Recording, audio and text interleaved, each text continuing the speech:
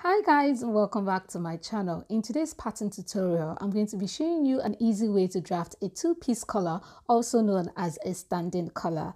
So without wasting your time, let's get to it.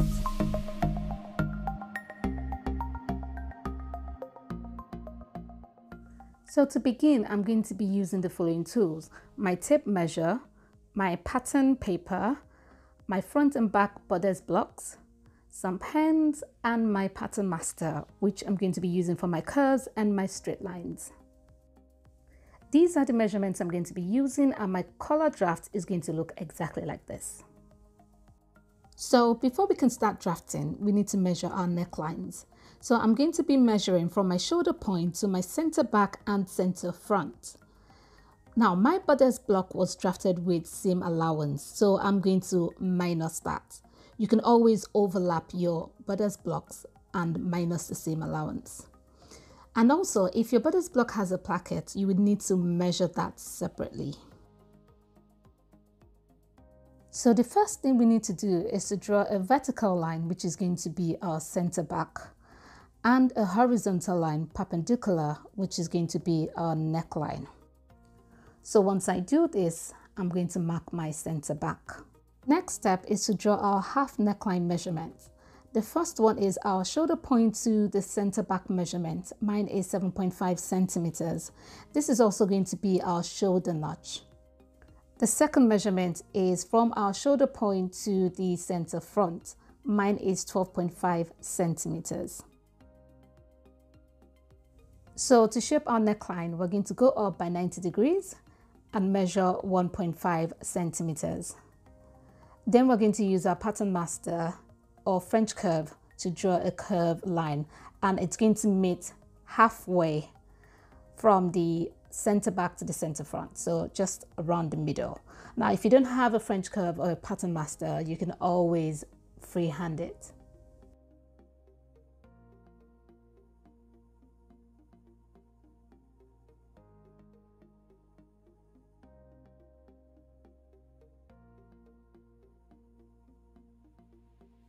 So once we do that, this is going to be our new neckline.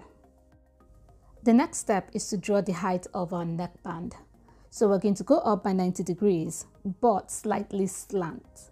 This is because the neckline is curved. So once we do that, we're going to measure 2.5 centimeters. So depending on what look you're going for, it can be higher or lower.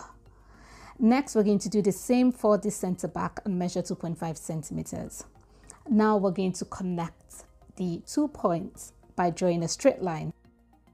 So in order for us to have a consistent 2.5 centimeters measurement, what you can do is to measure 2.5 centimeters all through the neckline and then connect them by drawing a straight line. So for me, I'm just going to use my pattern master to draw my straight lines all through, and then I'm going to use the curved part to shape it. So the next step is for us to draw the button stand. So if you remember at the beginning, I told you that you needed to measure your placket separately. So that's going to be our button stand. So what we're going to do is we're just going to extend the neckline. And for my measurement is 2 centimeters. So I'm just going to draw a straight line by extending that neckline. And then I'm going to use my pattern master to draw a curve from the neckband, the top of the neckband to the neckline. So you're just going to curve that out. Now, depending on what look you want, it might be straight, it might be curved, it might be zigzag, it doesn't really matter. This is your color and how you want to do it. So we're just going to go with the standard one. So the next step is to draw the top collar, but we need to shape it first. So we're going to measure 3 centimeters upwards from the neckband. Then we're going to draw a horizontal line towards the middle where the collar stand starts to curve. Then we're going to use our pattern master or French curve to connect the line to the center front. So while we're learning and drafting, please can I ask you to hit the subscribe button down below. You'll be supporting my channel if you do, and if you're enjoying this video so far, please hit the like button. This encourages me to make more videos for you guys. Now we're going to put in the height measurement of our top collar. So mine is going to be 4.5 centimeters. It's up to you to determine how high or low you want your top color to be. Then we're going to draw a horizontal line up to where the lower color starts to curve. Then we're going to determine the shape of the top color. So depending on what kind of shape you're looking for. And then we're going to mark that point where we want it to reach. So once you mark that point, then you're going to connect the line.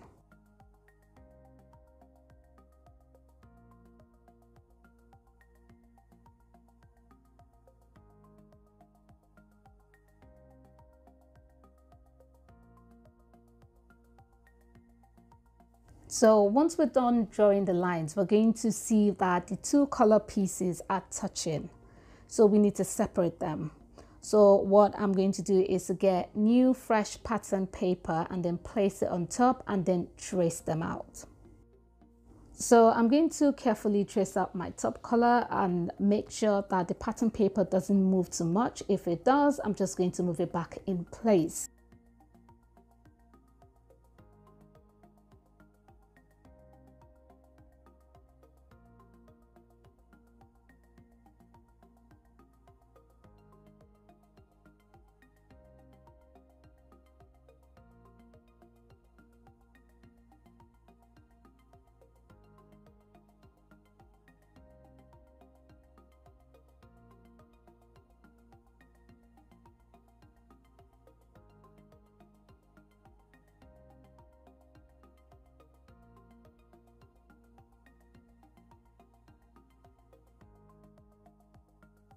So once I'm done, I'm going to move my pattern paper upwards and leave enough space between the two color pieces so I can draw in my color stand and also add in my seam allowance for both color pieces.